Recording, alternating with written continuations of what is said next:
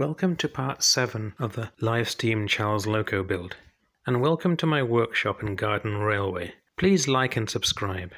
As I mentioned in the part 3 video, the cylinder bores were found to be tapered undersize by 2 thou or 0.05 mil at the rear when boring in the lathe. I decided to correct this by lapping. I am pleased to say that they are now no more than half a thou or 13 microns out of parallel. I wanted to get the bores finished before I turned the cylinder covers. It's important that the rear covers sit true to the bore for the sake of the piston rod passing smoothly through. They've got to have great concentricity. A lap needed making. I've been reading some online PDFs of lapping articles. As there is little material to remove, I eventually decided on a simple non-adjustable lap.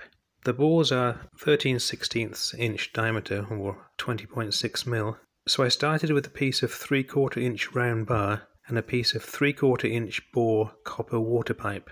The copper is for the lap material itself. As it's softer than the brass cylinder, hopefully the abrasive will embed in the copper and not the cylinder. The copper pipe is longer than the bore. I annealed the copper to make it as soft as possible and to enable it to be distorted in a 3-jaw chuck to better fit the mandrel, as it was a bit too loose. The copper was glued to the mandrel with ordinary superglue. The bond was good, withstanding turning and lapping. The copper was turned to size, about a thou undersize, as allowance must be made for the abrasive particles. I used the top slide for the turning, making the rear 1 thou larger than the front. The copper turned nicely with a sharp tool. Lapping was started with Holt's fine-grade lapping paste from an automotive valve grinding kit. This removed material quite quickly. I started by rotating the lap at about 300 RPM. I went up to 600 in the end. I finished the cylinders using the abrasive sludge from Brasso polishing liquid.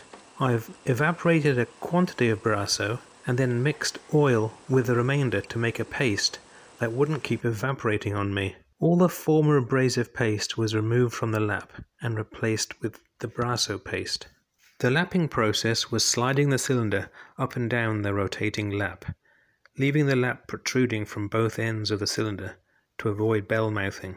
I had one chance of getting this right. Thanks for watching.